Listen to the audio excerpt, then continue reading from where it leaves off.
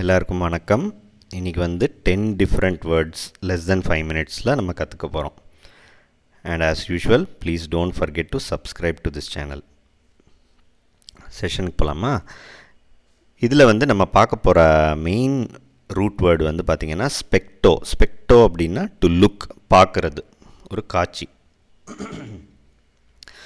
So first word பார்க்கலாம். Spectacle அப்படின்றது வந்து ஒரு காட்சி, சம்திங் டு லுக் அட். அதை வந்து பார்க்கலாம், அது மாதிரி தான். ஸோ அதை எப்படி நம்ம சென்டென்ஸில் யூஸ் பண்ணலாம்? Make a spectacle of one self அப்படின்னா இந்த இடத்துல என்ன அர்த்தம் வருதுன்னா, to behave foolishly R improperly in public. பப்ளிக்கில் வந்து ஃபேமிலி ஆர் ஃப்ரெண்ட்ஸோட சண்டை போடுறது, அது மாதிரி சண்டை போடும்போது என்ன ஆகும், எல்லாரும் நம்மளையே பார்ப்பாங்க. அப்போ என்ன சொல்லுவார் நம்ம கூட இருக்கிற advice பண்ணுறவர்? Don't make a spectacle of your self. ஏன் எல்லோரும் பார்க்குற மாதிரி நடந்துக்கிறீங்க? ஓகே, அது மாதிரி யூஸ் பண்ணலாம். அடுத்தது வந்து ஸ்பெக்டாக்குலர்.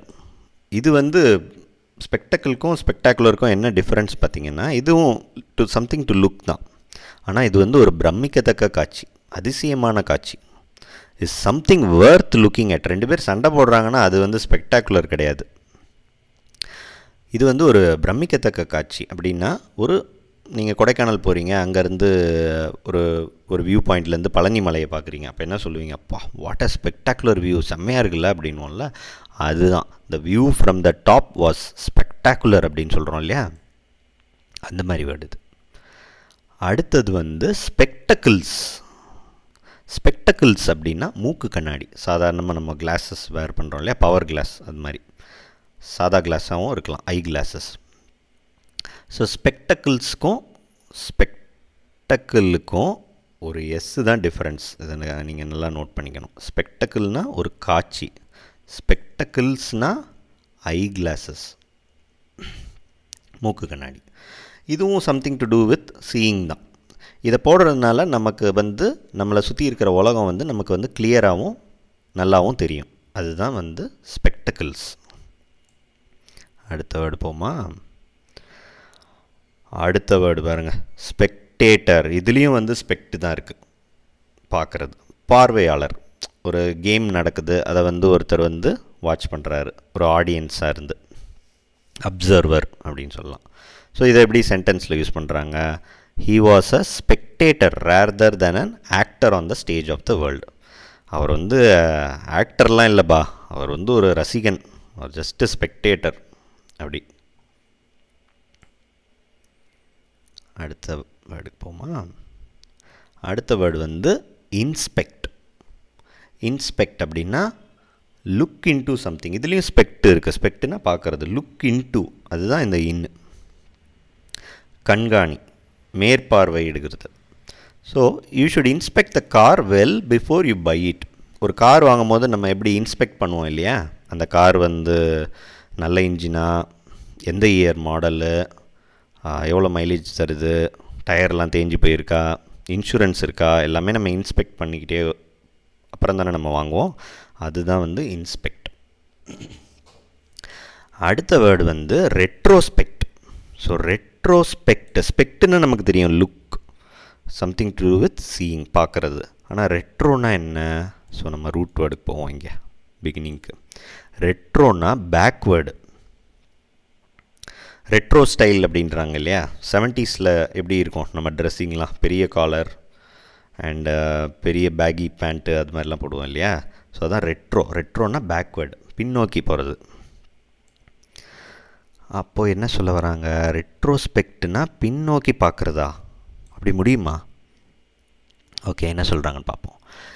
எப்பயுமே இந்த ரெட்ரோஸ்பெக்ட்ன்ற வேர்டு வந்து இன்னுன்ற ஒரு ப்ரிப்போசிஷனோட சேர்ந்து தான் வரும். அதுதான் இங்கே சொல்லியிருக்காங்க. Usually preceded by the preposition in retrospect அப்படி தான் சொல்லுவாங்க mostly. In retrospect the old man wished he had travelled more during is younger days. So என்னன்னா, அவர் வந்து ஃப்ளாஷ்பேக் மாதிரி திங்க் பண்ணி பார்க்குறாரு. ரெட்ரோஸ்பெக்டில் நம்ம வந்து முன்ன வந்து நிறையா ட்ராவல் பண்ணியிருக்கலாம் நம்ம யங் ஏஜில், இப்போ நமக்கு வயசாகி போயிடுச்சு, இப்போ நம்மளால் எதுவும் பண்ண முடியாது அப்படின்னு நினச்சி ஃபீல் பண்ணுறாரு. இன்னொரு எக்ஸாம்பிள் பாருங்கள்.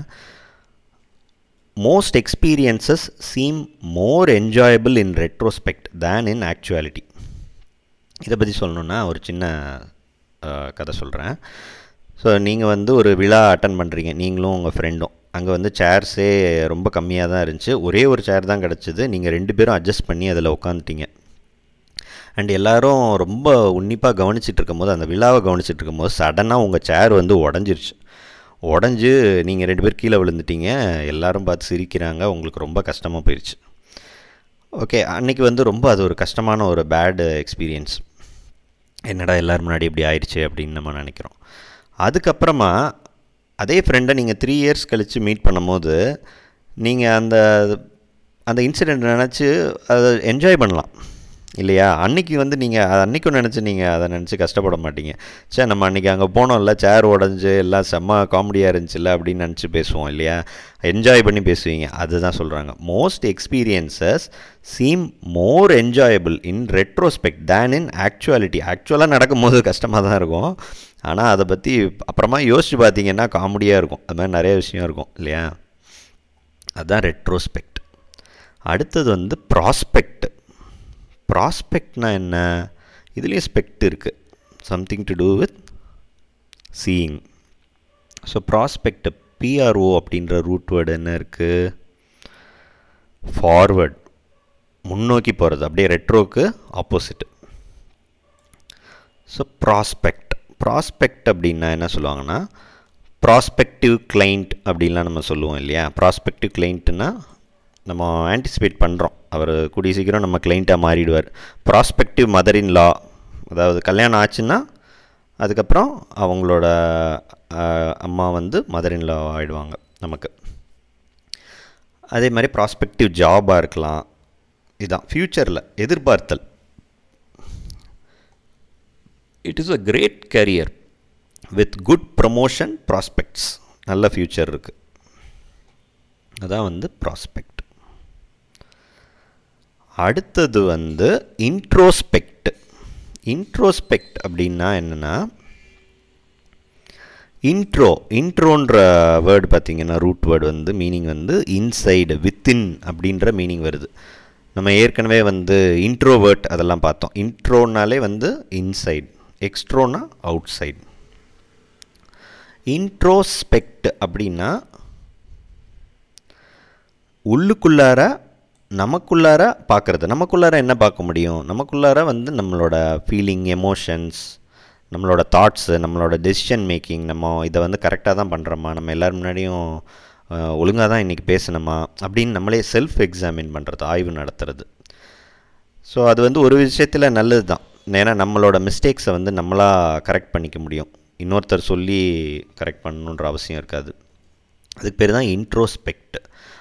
ஆனால் அதை ரொம்ப டூ மச்சாக பண்ணிங்கன்னு வச்சுக்கோங்களேன், அதுவே மே லீட் டு ஆங்ஸைட்டி. நீங்களே வந்து ஐயோ நான் இப்படி பண்ணனா அப்படி பண்ணனா அப்படின்னு ரொம்ப யோசிக்கிறது. ஓவராக யோசிச்சிங்கன்னா it may lead to depression. டிப்ரெஷன்னா மன அழுத்தம்.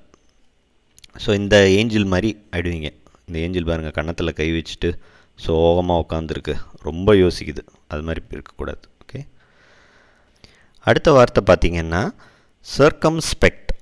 சர்க்கம்ஸ்பெக்ட் அப்படின்னா என்ன? சர்க்கம் அப்படின்றதில் பார்த்திங்கன்னா சர்க்கிள், அப்படின்னா ரவுண்டு. ஸோ சுற்றி வர, அது என்ன ரூட் வேர்டு என்ன சொல்கிறாங்க? அரவுண்டு. சர்க்கம்னா அரவுண்ட் அப்படின்றாங்க. ஸோ சர்க்கம்ஸ்பெக்ட் அப்படின்னா எச்சரிக்கையாக இருக்கிறது. ஒரு ரோடை க்ராஸ் பண்ணுறீங்கனாலும் நீங்கள் 2 பக்கம் 4 பக்கம் பார்த்துட்டு தான் நீங்கள் க்ராஸ் பண்ணணும் இல்லையா? காஷியஸாக அதை செய்கிறது, கேர்ஃபுல்லாக இருக்கிறது, வாட்ச்ஃபுல், அலர்ட், அது எல்லாமே வந்து சர்க்கம்ஸ்பெக்ட். ஸோ அதுக்கு என்ன சென்டென்ஸில் யூஸ் பண்ணலாம்? த officials were very சர்க்கம்ஸ்பெக்ட் in there statements. So ஒரு அஃபிஷியல் ஒரு அனௌன்ஸ்மெண்ட் கொடுக்கும்போது ரொம்ப ஜாக்கிரதையாக யூஸ் பண்ணணும், ஏன்னா நிறைய பேர் கவனிப்பாங்க. ஸோ ரொம்ப டிப்ளமேட்டிக்காக, ரொம்ப கேர்ஃபுல்லாக வேர்ட்ஸ் யூஸ் பண்ணி ரொம்ப அலர்ட்டாக பேசுகிறது. It was done in a சர்க்கம்ஸ்பெக்ட் manor. It was done in a careful manor. அதே மாதிரி தான் மீனிங். அடுத்த வேர்டு வந்து ஸ்பீஷஸ். ஸ்பீஷஸ் அப்படின்னு சொல்லணும். ஸ்பீஷஸ்லேயும் இந்த ஸ்பெக் இருக்குது. ஸ்பெக்னா something to do with seeing. ஸ்பீஷஸ்னால் என்னென்னா வெளியில் பார்க்கும்போது அது சரியாக தோன்றும், ஒரு ஒரு விஷயமா இருக்கலாம். அது வெளியில் மேலோட்டமாக கேட்டிங்கன்னா அது வந்து ஓகே நல்லா இருக்குது அப்படின்னு. கொஞ்சம் ஆராய்ஞ்சு பார்த்தீங்கன்னு வச்சுக்கோங்களேன், உண்மையிலேயுமே வந்து அது ஆக்சுவலாக வந்து அது தவறான விஷயந்தான். ஆனால் வெளியில் தோற்றம் வந்து அது வந்து நம்புகிற மாதிரி இருக்கும். அதுதான் இங்கிலீஷில் என்ன சொல்கிறாங்க, சூப்பர்ஃபிஷியலி பிளாசிபிள். மேலோட்டமாக ட்ரூத்ஃபுல்லாக இருக்கும், உண்மையான ஒரு ஒரு அர்த்தம் இருக்க மாதிரி இருக்கும் அதுக்கு. But actually it is wrong or untrue. A species argument, ஒரு ஸ்பீஷஸ் ஆர்குமெண்ட் அப்படின்றதுக்கு ஒரு எக்ஸாம்பிள் கூட நம்ம பார்க்கலாம். என்னென்னா, by rising the taxes we will force the government to stop it's excess spending. So நீங்கள் வந்து டாக்ஸஸை உயர்த்துனீங்க, டாக்ஸ் வரி பணத்தை வரி வாங்கிறத உயர்த்துனீங்கன்னா அரசாங்கம் வந்து செலவு பண்ணுறத குறைச்சிக்குமா. மேலோட்டமாக கேட்கும்போது என்ன சொல்ல வராங்க, ஓ குறைச்சிக்குமா, நல்ல விஷயமாச்சே அப்படின்னு நம்ம நினைப்போம். பட் ஆக்சுவலாக வரி பணத்தை ஏற்றுறதுனால அவங்க செலவு பண்ணுறத குறைக்கிறதுக்கும் அதுக்கும் சம்மந்தமே இல்லையே. ஓகே, ஸோ அந்த மாதிரி மேலோட்டமாக நம்மள்கிட்ட வந்து ஏதோ ஒரு நல்ல ஒரு விஷயம் மாதிரி ஒரு மார்க்கெட்டிங் மாதிரி இருக்கும், கேட்குறதுக்கு நல்லாயிருக்கும். பட் ஆக்சுவலாக கொஞ்சம் ஆராய்ஞ்சு பார்த்தீங்கன்னா, இன்னும் கொஞ்சம் கவனித்து பார்த்தீங்கன்னா அது வந்து டோட்டலி ராங்காக இருக்கும். அது அந்த மாதிரி ஆர்குமெண்ட் ஆர் அந்த மாதிரி ஸ்டேட்மெண்ட், அது பேர் தான் வந்து ஸ்பீஷஸ். ஓகே, இன்றைக்கி வந்து நம்ம 5 மினிட்ஸில் முடிக்கல, ஆனால் ரொம்ப டீட்டெயிலாக பார்த்தோன்னு நினைக்கிறேன். நெக்ஸ்ட் டைம் நம்ம ட்ரை பண்ணுவோம். எனிவே நம்ம இப்போ ஒரு குட்டி ரீகேப் பண்ணிவிடுவோம். ஸோ ரீகேப்பில் பார்த்தீங்கன்னா இன்றைக்கி நம்ம பார்த்த வேர்ட்ஸ் எல்லாமே வந்து ஸ்பெக்ட் அப்படின்ற ஒரு ரூட் வேர்டு இருக்கிற வேர்ட்ஸ் தான் பார்த்தோம். அது எல்லாமே வந்து டு see, டு லுக், அது மாதிரி பொருள். ஸோ ஸ்பெக்டக்கிள் அப்படின்னா என்னென்னா காட்சி, something to look at. Spectacular அப்படின்னா பிரம்மாண்டமான அதிசயமான ஒரு காட்சி. அடுத்தது ஸ்பெக்டக்கிள்ஸ்னால் ஐ கிளாஸஸ், மூக்கு கண்ணாடி. ஸ்பெக்டேட்டர் அப்படின்னா பார்வையாளர், அப்சர்வர். இன்ஸ்பெக்ட் அப்படின்னா மேற்பார்வையிடுதல். ரெட்ரோஸ்பெக்ட் அப்படின்னா பின்னோக்கி ஒரு ஃப்ளாஷ்பேக்கில் திங்க் பண்ணி பார்க்குறது. ப்ராஸ்பெக்ட் அப்படின்னா எதிர்பார்த்தல். இன்ட்ரோஸ்பெக்ட்னா தன்னையே ஆய்வு பண்ணுறது, செல்ஃப் எக்ஸாமினிங். அதாவது நம்மளோட தாட்ஸ், எமோஷன்ஸ், ஃபீலிங்ஸ் அதை எக்ஸாமின் பண்ணுறது. சர்க்கம்ஸ்பெக்ட் அப்படின்னா எச்சரிக்கையாக இருக்கிறது. ஸ்பீஷஸ் அப்படின்றது வெளியில் பார்க்குறதுக்கு ரொம்ப ஒரு சரியான ஸ்டேட்மெண்ட் மாதிரி இருக்கும். பட் கொஞ்சம் கவனித்து பார்த்தீங்கன்னா அது வந்து முற்றிலும் தவறான ஒரு ஸ்டேட்மெண்ட் ஆர் கருத்தாக இருக்கும். So thank you. நெக்ஸ்ட் வீடியோவில் சந்திப்போம். அதுவரை பை பாய்.